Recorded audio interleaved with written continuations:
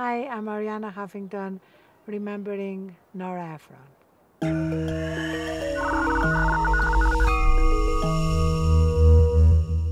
Nora Ephron played a very important role on the Huffington Post. She, of course, recently passed away. Could you share with us what your fondest memories, what your most important memories of Nora Ephron are? Nora was a critical part of HuffPost.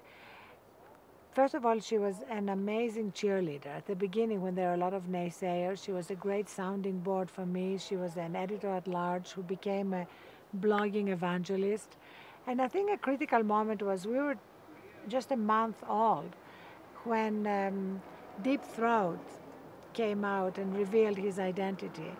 And Nora, because she had been married to Carl Bernstein at the time, was in high demand. You know, the New York Times wanted her to write about it. The CNN wanted her to go and speak about what had happened.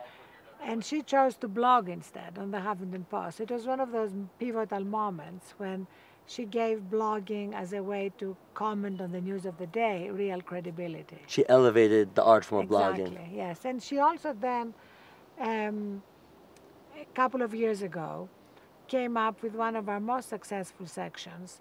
I was staying with her out in Long Island, and over breakfast she said to me, you know what, she said, we should start a divorce section. And she gave it a tagline, which was, because, as she put it, marriage comes and goes, but divorce is forever.